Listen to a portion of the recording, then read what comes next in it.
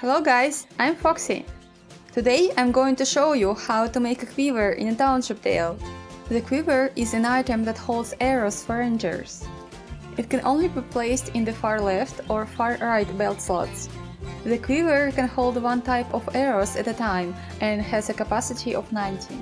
Also, quiver lets you take arrows easier and faster.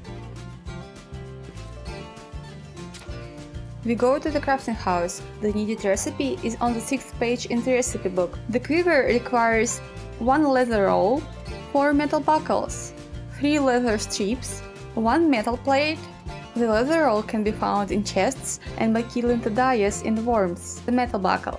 You can find them, smith them, and get from deconstructing the items that contain them, for example a cauldron or a lantern. The leather strips can also be found in chests and made by cutting a leather roll. 1 roll provides 3 strips. Metal plates can be smithed and then forged.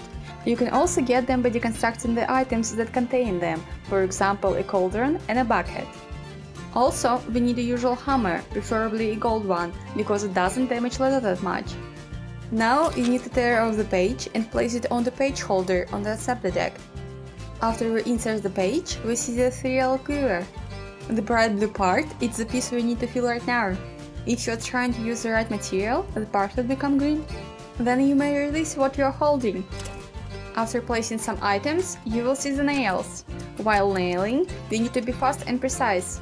Don't hit too hard, don't be too slow.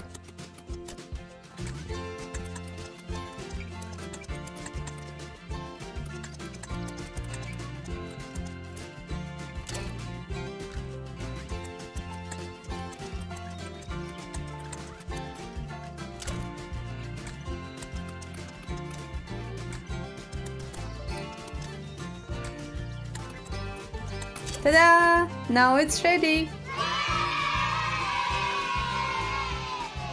That's all I wanted to show you today.